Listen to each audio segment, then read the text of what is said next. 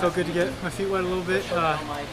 It's always good racing the best, you know, so it's good practice for Saturday. So deciding between the 8 and the 15, it looks like you made a good decision 15, but what was going behind that decision? I don't really know. I just do what I'm told.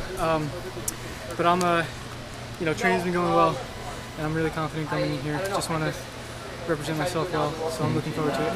Great. You were able to pick it up and go when you wanted to at the end of the race. Did it feel like it was fairly easy to get into the next round? Everything was working, so I'm fortunate that everything was feeling good today.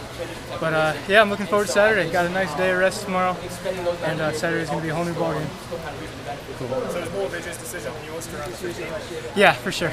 I don't do much thinking. I'm just all brawn.